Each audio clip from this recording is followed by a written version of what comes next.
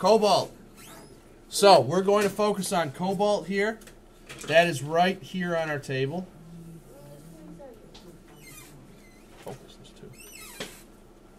Now, 27. Now, let's start out again.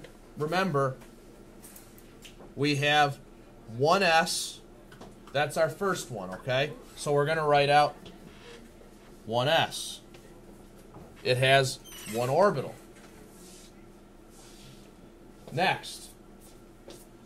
Now, is everybody with me where we got 1s? Yeah. Now you go down to 2s. Okay, you're right here. You start going again. So 2s. And then you keep going, you get to 2p. Remember that 2p can hold 3 of them because it's a p sublevel. Now, you're going to get to the end here.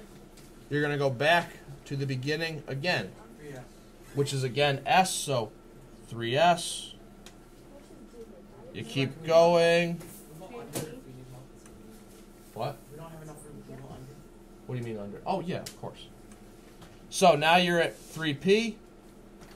And yeah, you're going to have to remember that there's a lot of space here. I'm going to run out of room already, probably. Nope. Yeah. Now, this is where you got to pay attention because you're at 3p, and you're going to go back to 4s again. So you go finally again 4s. Now, this is the part you think about now because now there's the D block in front of you. What was the one thing we said? N minus 1. So that means instead of being 4D, it's 3D.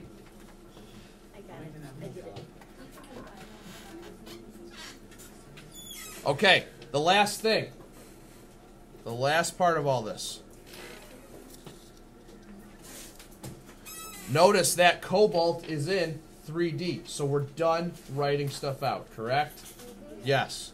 Now, here's what you're going to do. It's 27. You got to fill in 27 arrows. So start filling them in. Wait, Mr. Red. Yes. Can there be empty dashes at the end? Yes, there will be. Okay, good. So watch. So we go 1s, 2s. So each one that you fill in is always going to have 2 and this is the end. Mm-hmm. I Now, like the way you do your arrows. now, hey, here's the thing. Do I even need to count up to 3D? No, you can just fill these all in. Why? Because you know it's going to be filled in up to 3D, so just fill them in.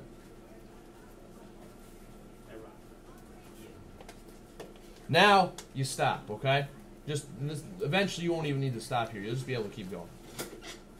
If you're at 3D, here's a simple way to actually figure out, instead of counting how many arrows you just filled in, just count over. Say, there's 1, 2, skipped one. 1, 2, 3, 4, 5, 6, 7.